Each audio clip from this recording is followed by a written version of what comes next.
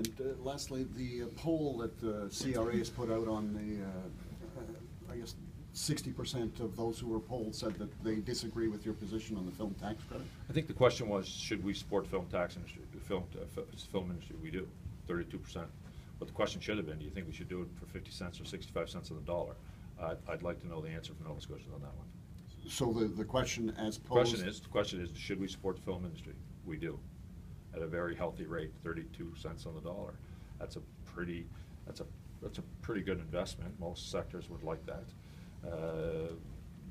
When you talk to Nova Scotians, as I have been doing, as recently as last night, knocking on doors,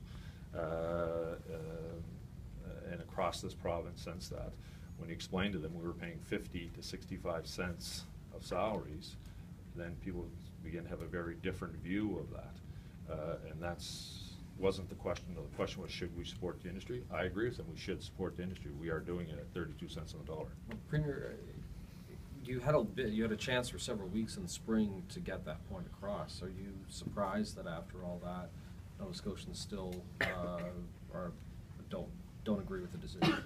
No, I don't. I think the question was that should we support the industry? The question was how much. I think everyone believes. If you asked me the question, should we support the industry? Of course we should. I thought the question was actually, do you agree with the Liberal government's cuts to support for the industry? Well, you can. Yeah, I'm paraphrasing. Yeah, we both are, but they're the opposite sort. Anyway.